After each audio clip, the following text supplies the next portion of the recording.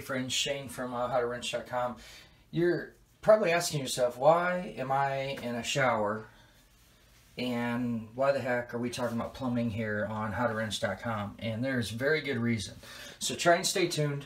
I'm going to give a shout out to a company I think that does something that more people could copy this model, and this was truly awesome. So bought this house, rarely use this this particular shower, and when I bought it, it had a broken tub drain here. Okay, so you can see where this flange is broke off, where the screen threads onto that, if you will.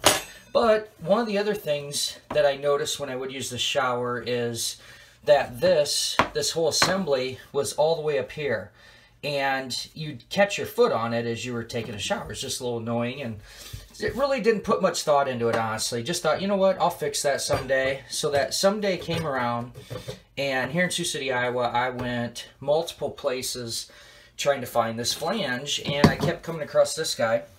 This is a different brand. The problem we have here is that a whole bunch of these, at least all the local ones, were fine thread, and the one I needed was coarse thread.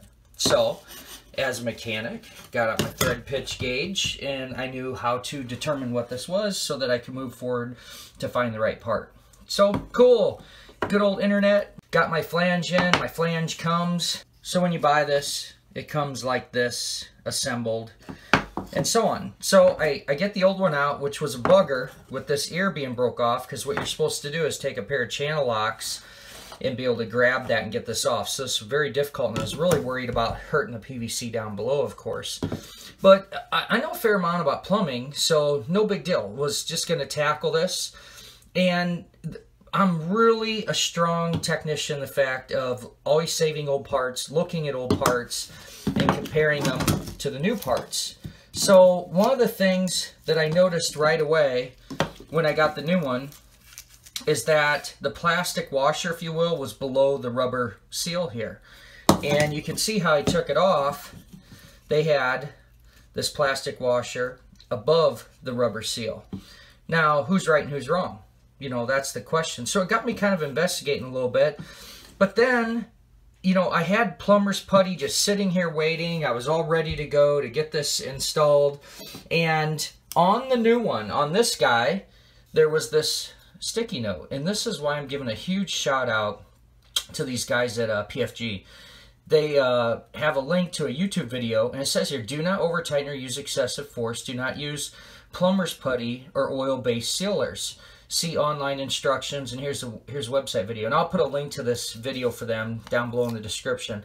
Absolutely awesome. They show a cutaway tub drain where they show this whole thing being assembled, and right away, what I find out from their video, and this just makes such sense, is that this gasket is supposed to go down against, underneath. It's supposed to be underneath the tub drain.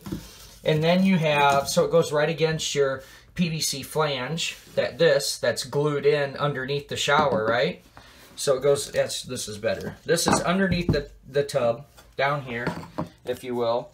And then it goes here, and then the rubber, okay? And then you'd have your tub floor, and then you thread in this flange, and they want you to put a real small bead of silicone around this outside edge because they said it stays flexible, and they do a good job in the video to tell you why. But here's the big thing. This design of this is very, very well thought out, and what they have is they have these channels in here that if for whatever reason water does get by and starts to weep around those threads, it has a way to bypass and then go down and go into the drain. Great freaking idea. Look at the one I took apart. They had these flipped, plus they had it above, plus it was completely full of plumber's putty. You want to bet that all wedged in there when they were putting it on, one little extra turn broke that off.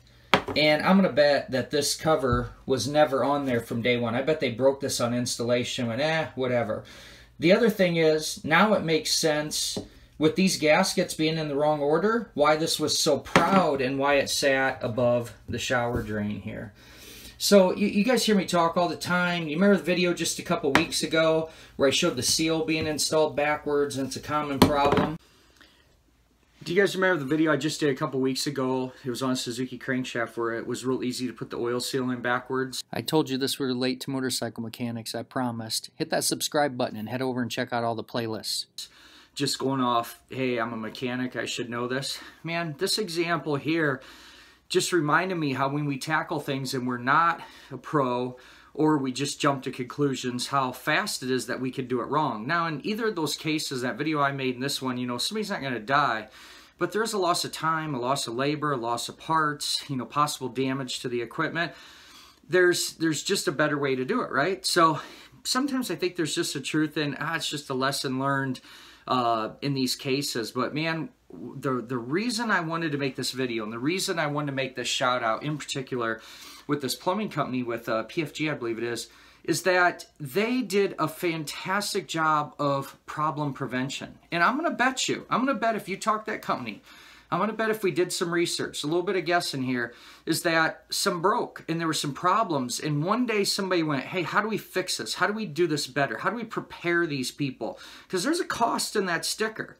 Okay, so I mean, I just thumbs up. I think anytime you manufacturers, we have a lot of manufacturers that watch this channel as well, can do things that will help people not make those human errors, you can end up with better products, better support. I will look for their plumbing materials now, or plumbing products, if you will, just specifically because of such a positive experience in the fact of the education and preparation of this. So that's just really my tip of the day here is, I'll summarize this to a couple things. Number one, looking into things a little deeper, using your resources, how to not get in trouble by using those skills that you just think you know, and how to, as a manufacturer, how to make your product fantastic with less comebacks, less warranties, and less human error in installations. So make it a great day, and if you haven't yet, please subscribe, share this video, like my work, keep making things great in the world of education and turning wrenches, and as always,